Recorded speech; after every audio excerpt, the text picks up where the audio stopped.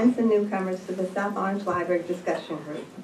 Although we changed it to lecture series, it sounds old. There we go. Thank you all for coming today. We have a very special guest, not the former South Orange Village President, because I received an email from Alex, and a few days ago, he's in Central America.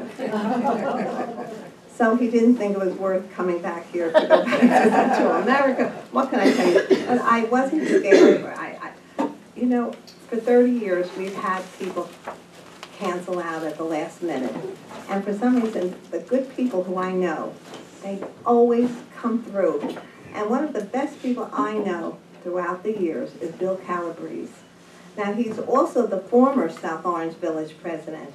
And when he was here, you'll tell the years, but for all through the years, I think he really did so much for the South Orange and South Orange residents. He owned the pharmacy nearby, and I know for a fact how many people would come over to me and say, Phyllis, I picked up my medicine, and I went over to Bill and I complained, the light changes too fast on South Orange Avenue. But don't worry, Bill said he's going to look into it. And I swear, they always had the feeling that you cared for them, and you did, and you were remarkable throughout all the years, and you have spoken here many years ago. But like I say, yesterday I called him up, and without a moment of hesitation, he said, "Of course I'll come, Phyllis." So this is a former South Orange Village President, and I appreciate you, Bill, for all that you have done for South Orange and for me all the time. Thank you. Before I begin, I always thank all of my fellow friends and librarians for all of their help and support for these programs. I couldn't do it without them. And I really want to say, I especially thank you, Bill, for all the help and the things that you did throughout the years when you were at the head of the village president. So please now, let's give a very warm welcome to our friend.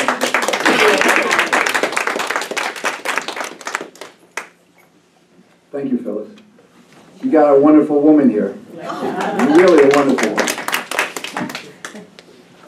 Really, let me give you a little history of myself, because I think there's some people that might not know who I am. I came to South Orange in 1975, which was probably the second luckiest day of my life when I opened up a pharmacy in South Orange. The first luckiest day was when I married my wife in 1973. She gave up being a nurse because I had a dream of opening up a pharmacy on my own. So here we were, two 25-year-olds. Well, she was younger than me, but she won't admit it. She was about 23, 24, and she gave up being a nurse because she knew my dream was to own my own pharmacy, and we came to South Orange to settle and to seek our fortune. And thank you to the people of South Orange, all this occurred. And as this was occurring, and I became a member of the community, and believe me, this is a beloved community, I have never met people who were so warm as the people that lived in South Orange. I used to joke that I could go to any street in South Orange and have a meal, just knocking on the door, because I knew everybody and everybody was considerate and helpful. So as things progressed, in the 80s, someone asked me if I would like to run for office. And that was, I think, 1987. And what was transpiring in South Orange at that time was we just finished building the building here on Vos Avenue, the senior building on Vos Avenue. And it was very controversial to build that building. Now we were going to build the one at 219. And there was a tremendous opposition to that building at 219 because people were afraid the wrong element was going to move into South Orange. And the B'nai B'rith was very dedicated to get that building built. And there was a major election. And in that election, I was asked to run for a trustee on a ticket run that was headed by a man by the name of Bert Spiota. And Bert Spiota wanted that building built. And they ran an opposition ticket so that building would never get built. I'm just going to give you the history of South Orange to show you what a wonderful community this is. And the only way that that building would get built is if one person from Mr. Spiota's ticket was elected. All you needed was 1 out of 4, and that building would get built because it was ready for 3 votes, and they needed the 4th vote. So I ran with Mr. Spiota. As time developed and the election went off, the whole Mr. Bert Spiota ticket lost, except for myself.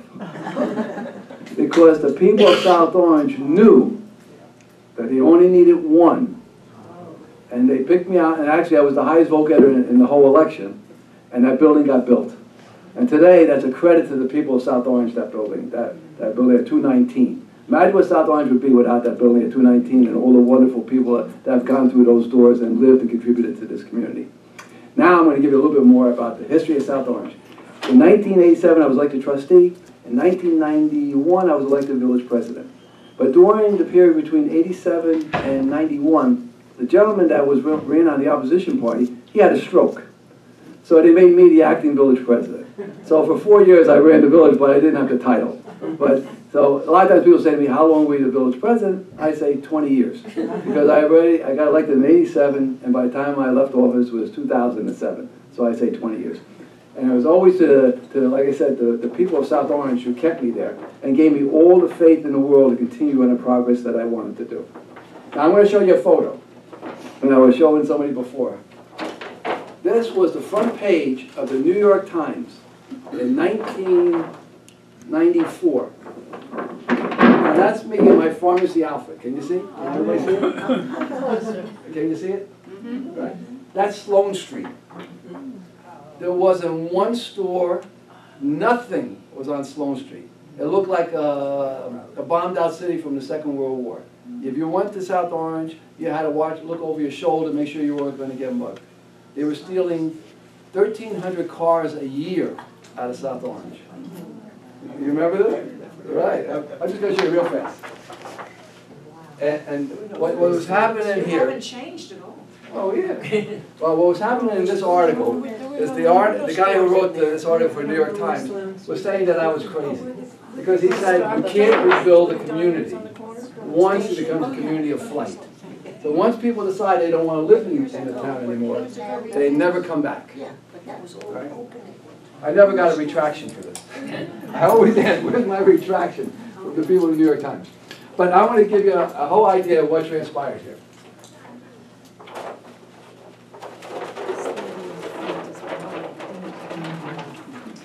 1991, I was elected village president. 1993, an opposition party got elected for trustees in town. But the gentleman who got elected at that time as a trustee, his name was Chris Harwood, had wonderful ideas about what to do with this town. And me, being a pharmacist and always, trying to be compassionate and listening to people's troubles and trying to see what I could do to help them, I realized he had a great idea. That this town needed a complete makeover and it had to change its attitude.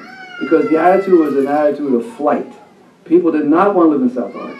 If I went to a party or at somebody's house in the evenings between this particular period of time, people would say to me, why are you living in South Orange? Nobody wants to live in South Orange. So I looked at him, I would say, well, the day will come when you're going to be thankful that you live in South Orange. And you're going to be proud to say you live in South Orange. So this whole project got started with one little idea. We were having Thanksgiving dinner, and I was talking to my brother, who was a playwright in New York City. And I said, what do we do to bring up the morale of South Orange? People are depressed. Everybody's always telling them it's a terrible place to live. Why are you in South Orange? You could be living any place else. My brother says, you need something that's a real motivator. Why don't you do something different? How about a credit card? Now, a lot of people in this room won't remember it, but South Orange was the first community in the United States to have its own credit card. We were so successful that after about 7 years, the bank dropped us because we were making so much money on it, and the people in South Orange were such good payers that they couldn't make any money. But we created an environment where people were proud to show their card every place they went, whether they were buying coffee or they're going on a trip to Europe. Everybody was using the South Orange credit card. And it built up the esteem of the community so much that no matter what I said after that, because we were in every newspaper, the Newsweek, Time Magazine, always South Orange, South Orange, South Orange. You turn on TV, South Orange, South Orange. Because there was such, in their mind, an innovative idea, which to me was very simple, but it created an environment where everybody was proud to say that they were part of this community. Do you remember that? I remember. Right, right. Simple concept. And then from then on, we moved in the direction of rebuilding South Orange. And I used to walk around with all these placards under my arms, and Phyllis will probably remember that very well. And I used to give lectures and spoke about where South Orange was going to go. Ultimately, where was it going to go? But I had such great bones in this community. We had the most wonderful community of volunteers that you could ever imagine was in South Orange. We had, right now we don't have it anymore, but we had a Village of Glow program. Around the holidays, we used to light the candles all around the duck pond. And it was a welcoming to people of all religions to please come to the duck pond. You know, we're celebrating every religion. And it was wonderful. And we used to have, and we started the Holocaust celebration, where the people from the former inmates, etc., would come here. We still have that. And we used to march to the churches and to the synagogues. Every year was a different one to remember, so people would never forget what transpired during the Holocaust. In fact, I'll tell you a cute story. My mother died in the early 90s. And I never gave a eulogy for my mother because I knew my father couldn't take it, you know, if I gave her a eulogy. So I saved it. And I gave my mother the eulogy at one of the Holocaust celebrations. Because my mother was a freedom fighter in the French underground during the Second World War, and one of her jobs was to help Jewish people get out of France that they were looking, because she used to tell me all these stories, how the trucks used to come and they'd go to the movies and half the people would be missing and because they'd be all on the trucks, and used to hide the people in the walls. And so I knew all these stories ever since I was a little kid. My mother used to wash my feet in the sink, you know, and all that stuff. So at the Holocaust celebration, I gave my mother's eulogy, and I talked about a lot of these things. And as we left the area where we congregated and I gave my speech, we had to walk to a synagogue. And in the procession, there was at least 30 or 40 survivors from the Holocaust. And one of the survivors walked up to my wife, and she said to my wife, she said, she's been to hundreds of memorials for the Holocaust. She said, never in her life has she ever heard anybody give a talk that was so personal. Only because that's how the characters are developed. You have to listen to people. You have to learn. I learned from my mother the atrocities that occurred there. So when I gave that eulogy for my mother, it was like everybody in that audience could relate to it because they remembered. My mother never even called the Nazis Germans or Nazis. She used to call them the Boots. And the people that were there, actually, that's what they used. They used names like the Boots because all you could hear was the clamoring of the Boots. But that was a little diversion. But these are all the little things that make South Orange a great community to redevelop. We had such a wonderful, warm environment of people. And like I said, as we started to develop the process, the people were willing to do almost anything to make it work. How would you like it if you were still here and I said to you, I'm going to dig up all South Orange Avenue, I'm going to narrow it? There was nobody complained. I was digging up the whole street. You couldn't get up and down South Orange Avenue because we were widening all the sidewalks and we were narrowing the thoroughfare. There was a time you couldn't cross from one side of the South Orange to the other side of South Orange unless you got in your car and drove. That's how fast the cars were coming down South Orange Avenue. So they used to come straight down the hill, right through the village, and trying to get home wherever they were going in Newark or if they're going to St. Barnabas, whatever. You couldn't cross the street. In fact, if I ever show you the picture of what it looked like, even the picture I'm showing you here, if you go look at Sloane Street now, go look and see how close the sidewalks are to the other side so you can cross. There was a time, in this picture, if you looked at it, you didn't even want to cross there, even though there was no cars, because it was just so wide, it was intimidating. So I had all South Orange Avenue dug up.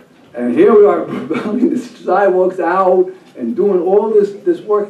And as you know, nobody complained. Bill's doing it. It's okay. We're going to get better. That's what we're doing this for. And New Jersey Transit came to us. And New Jersey Transit was having trouble. They had in the paper that they were going to do a Midtown direct train. They were going to go from this whole Western Corridor straight to New York in about a half hour. And every town along the corridor they went to East Orange, Orange, South Orange, Maplewood, Milburn, all the way up to Summit. They asked them, they said, could you provide us parking? Because one day, all your communities are going to be thriving with commuters that are going to take trains back and forth to New York. But nobody understood this, except for South Orange. Because here I was in a rebuilding mode. I wanted to rebuild the whole town. So we called up New Jersey Transit, and I said to them, I'm giving you the parking. And we became a partner with New Jersey Transit. We were the first partner on the whole Western Corridor to work with New Jersey Transit to improve transportation back and forth to New York City. And that parking lot, that's where SOPAC is, that's the lot that we developed. When we started, that was a lumber yard. It was called Sickli's Lumber Yard. And it was basically a lumber yard that didn't have much business because who was buying lumber in the 1980s, you know what I mean? So I walked right across the street with him. I left the drugstore. I went right across the street with New Jersey Transit. I said, Mr. Sickli, how would you like to sell your property? He said, I would love to sell my property. I said, here, you talk to the gentleman, his name was Mark Gordon, and they'll make a deal. So in 1 month, they made that deal, and they built that parking lot, that beautiful parking lot that we have next to SOPAC. And as part of that deal, New Jersey Transit said to me, what would you like for helping us to facilitate this particular parking area? I said, I want a piece of land because I have a dream of building a theater arts complex. So they said, well, how about we portion out this particular area? I said, well, how much do you want for it? He said to me, well, we'll give it to you for $50,000. Deal. So they built this whole parking lot, and they cut out this portion that you see SOPAC on. Because the idea was, ultimately, that was my dream. That was the centerpiece of the whole downtown of South Orange.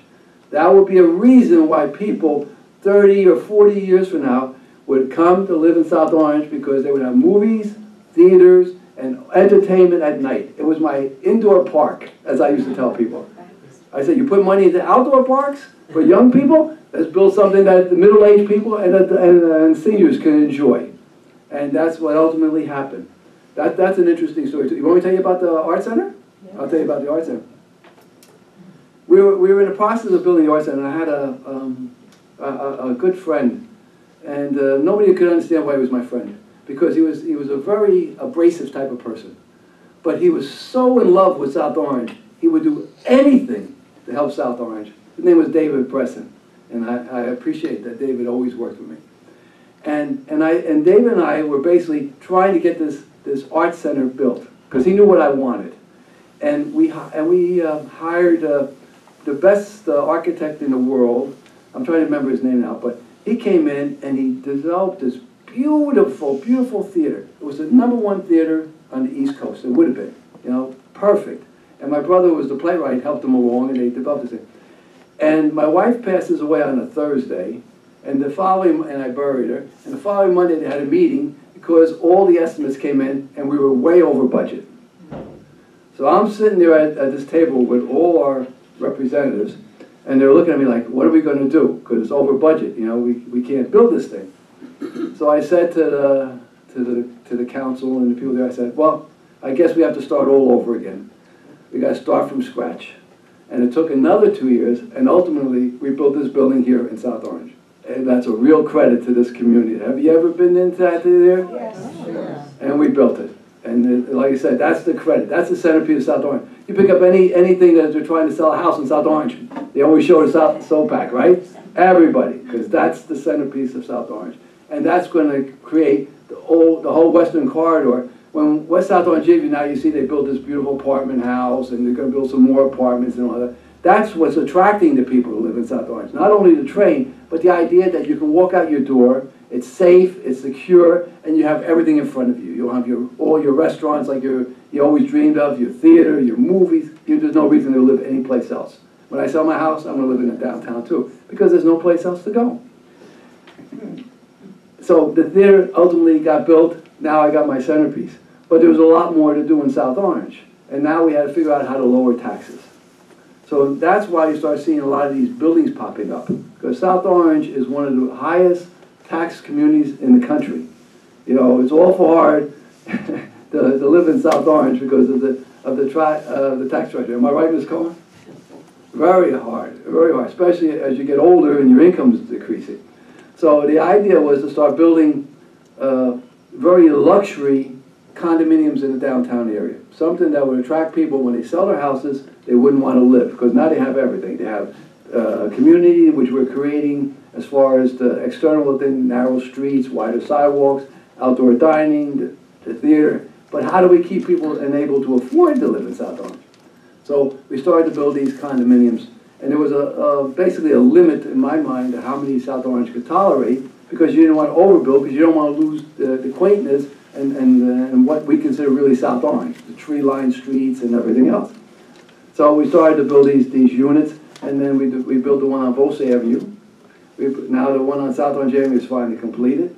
We built the one on 3rd Street. So everything started to develop, and the town became safer. As I mentioned to you before, 1,300 cars a year were being stolen. By the time I left office, 20. So we went from 1,300 to 20 cars. We closed down streets. If you go down South Orange Avenue, there's a number of streets that are closed down. Because what I did was I created pockets of parks. So if you lived in the Montrose area, I closed down all the accesses to these streets that border South Orange Avenue. So if you go in, you can only get out one area. So they all became like little Llewellyn parks, you know, to protect the residents. So this was all basically for crime. And Irvington Avenue, all those streets that border Seton Hall, all of them were closed down on one side too. So you can't get in and out to create crimes. You know, the whole idea is if it's harder to get out, you don't create it, you don't do something bad. That was it. I grew up in Newark and East Orange. I learned my lessons. I seen what happened. But the whole point is all these things started to come together. But the truth of the matter is nothing would happen if you didn't have a real good crux of the people that lived here.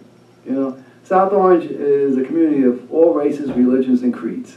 We all have been living here for 30, 40, 50, 60 years. There's never been any problems because the people are all loving that live in this community. So when I started to do all these things, like I said, nobody complained. They said, oh, we're going to save our community. They all work together to save this town. I just can't describe the wonderfulness of the people because no one ever said no. Oh, Bill's doing it, do it. Am I right? That's right. Bill, just do it. Because they knew my heart was with them. You know, I was trying to save them. I was saving their properties. I was saving their standard of living. That was the whole point behind this. And they all came together at the same time. I always say that, and I used to give the speech sometimes, I think when I opened up SOPAC, I gave that speech, that I have to be living under a lucky star.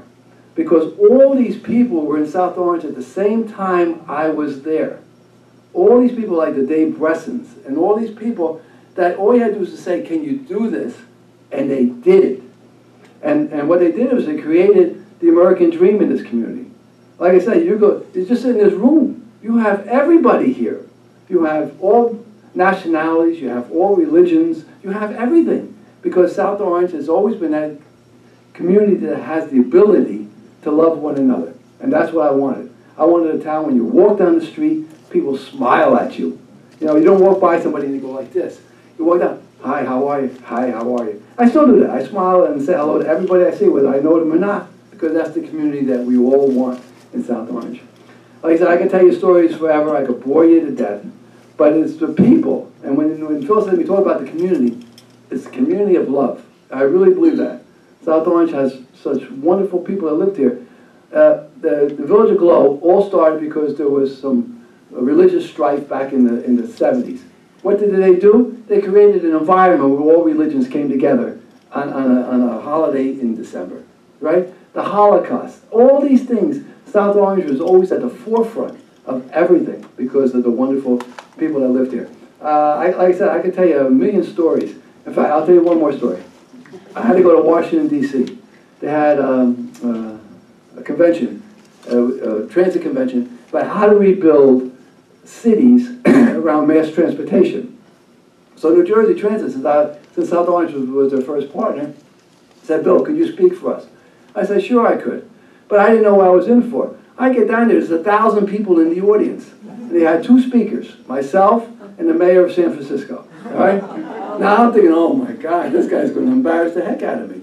And he was talking about the subway system they were building in San Francisco, which is probably one of the most beautiful subway systems in the world today, in San Francisco. And it was going to cost at that time a couple of $2 billion. And I'm talking about South Orange, I'm narrowing streets, I'm building a theater, you know. And I got there, and I talked, and when the question and answer came, nobody cared about the guy from San Francisco. 1,000 people were raising their hands because they all were more interested in a community like South Orange and how they can do the same thing. In fact, one woman raised her hand from St. Louis, and she said to me, Mr. Calabrese, tell me more about your performing arts center. And I looked around, I didn't know what she was talking about. I said, you mean the one in Newark? She goes, no, the one you're building in South Orange. So I said to her, good, I'm going to steal that. It's going to be called the South Orange Performing Arts Center. Just like that. I said. But I mean, the whole system for 20 years was like a dream. You could not believe all the things that fell into place simply because this was the community that I think that God wanted to make the example of what America should be like. And like I said, I gave that speech many times. And I'm very proud of the people in this audience. I'm very proud of all the things that South Orange did.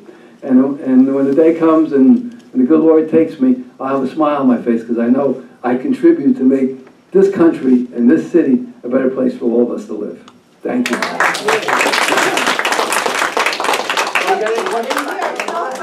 got any questions? I just wanted to make a statement. Had I been here when you were running, I would have been your campaign manager.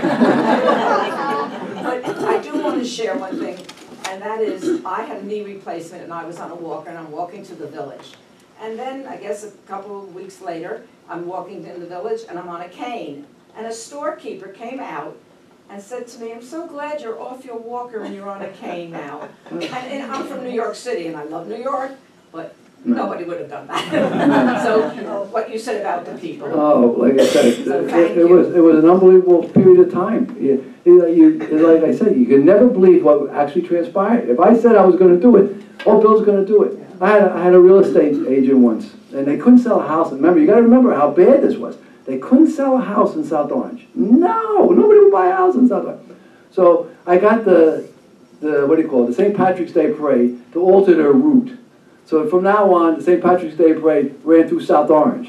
So it started at remember that? Sacred Heart Church, and they would go all the way up South Orange and go through South Orange, and then go to Cryan's restaurant, where they would have their repast after the parade. So nobody could figure out how I ever did that. But I had all the parade going South Orange. Yeah.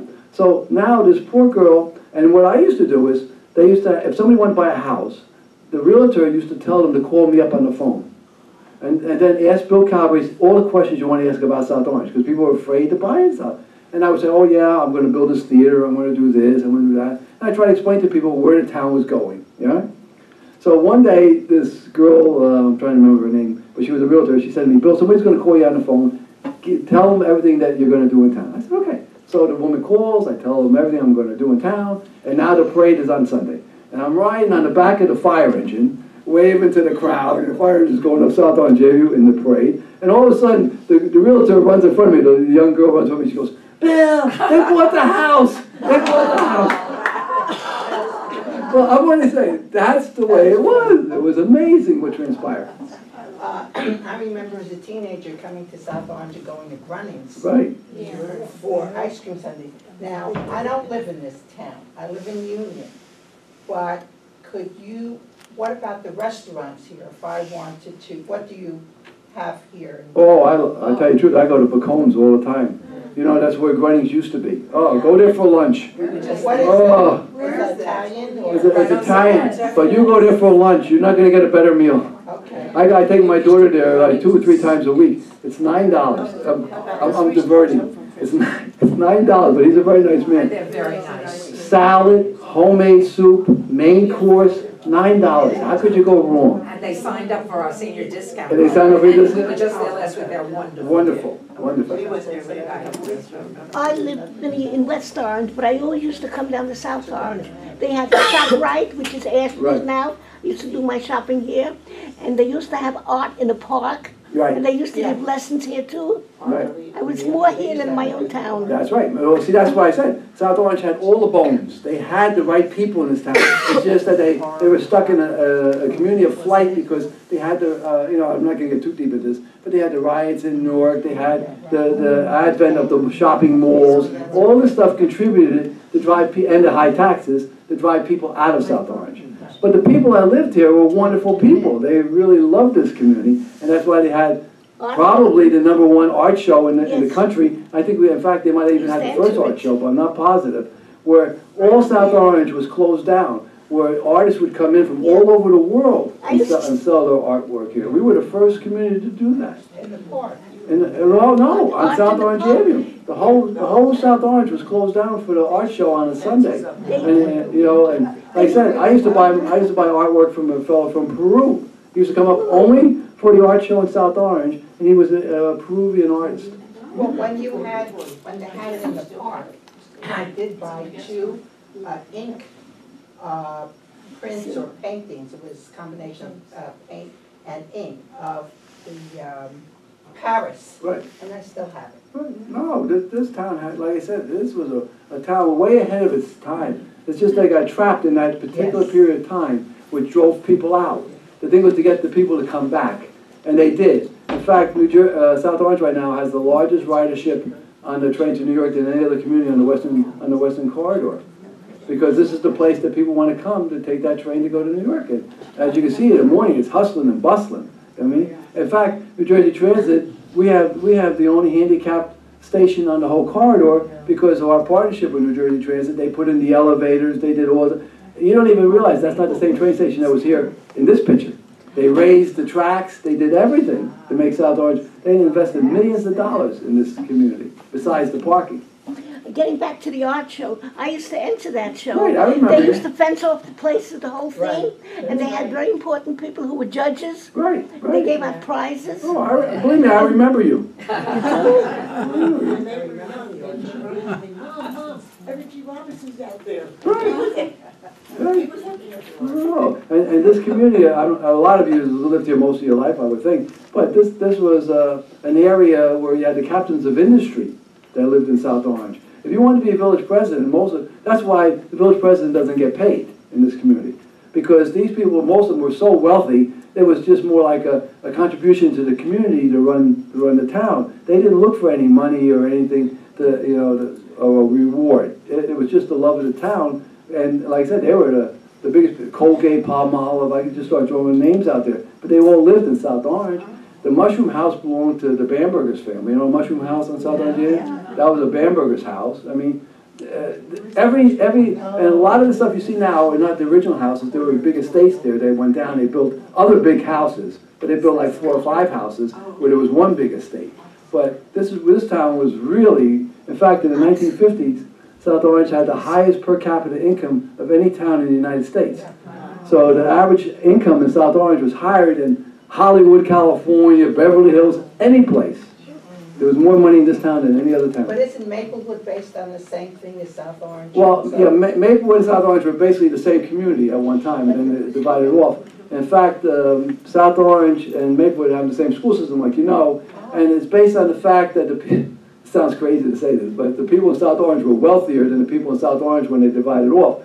So the tax base is based on the people in South Orange supporting more kids in Maplewood than they pay for in South Orange, because South Orange, like I said at the time, was so much wealthier than in most other communities that they put the extra burden on South Orange to pay for the education of some of the kids in Maplewood. You know, it's like I said, the history of South Orange is very, very interesting, and I'm glad that most of us in this room all contributed to some extent to what transpired over the last, let's say, 30 years. You know. So, after this, big life of all the things that you did in South Orange, what do you do now? Well, like I said, see, my wife passed away about 15 years ago, and I hung on for a while, running the drugstore in the town. Then when I lost my final election, I said this was a good time to get out, So my kids were when she died, they were 7 and 8. By the time they were about 13, I decided they were going to go to high school. I didn't want to lose them, you know what I mean? Because it's just too busy, everything I was doing, so I decided I would stay home. So I became Mr. Mom. I drive them to school, I pick them up from school, I do the cooking, I do the cleaning. And then now they get out of college. My daughter's in graduate school and my son has 1 more year to go. So I'm back into the high life, I'm working in a drugstore again, and I really enjoy myself. But I like helping people. In fact, I'm working in a store in Clifton, and the guy that owns it can't believe it. He says, half the customers ask for you now, they don't even ask for me. Because I like talking to the people. I like to know about you, How are you going to help somebody if you don't know about them, right? That's right. Right? You got to know that they have children. You have to know what type of jobs they have. I used to be a nuisance. Nobody would walk in that drugstore without me knowing what they did for a living, because it's important, right? They say, oh, I want my blood pressure pills. Oh, you can't have that one, I would say, because I know what you do for a living. That's not good, But that's the way it was, Everybody was a friend. I love that drugstore. Thank you. In fact, we still have reunions. In fact, the drugstore was one of the smallest drugstores in the United States that I had when I opened it up. We had 700 square feet, something like that, my wife and I. And that wasn't very big. And do you know that for 30 years, I was in the top 100 pharmacists in the country, and the drugstore was in the top 100 pharmacies in the country, and you had like 700,000 drugstores. And every year, we were in the top 100 because of the way we ran the business. And my wife used to say to me every year, she says, yeah, Bill, but it gets easier every year. There's less drugstores. You know, the hardest one was the first year. After that, it got easier because there was less drugstores. But like I said, I can never thank the people in this community for what they did for me. You know, and in fact, I'm both in the Hall of Fame of Mayors and the Hall of Fame of Pharmacists. So like I said, I had a very nice life, but it's not because of me. It's because of the people who have contributed to make my life what it was. You know? Thank you. Thank you.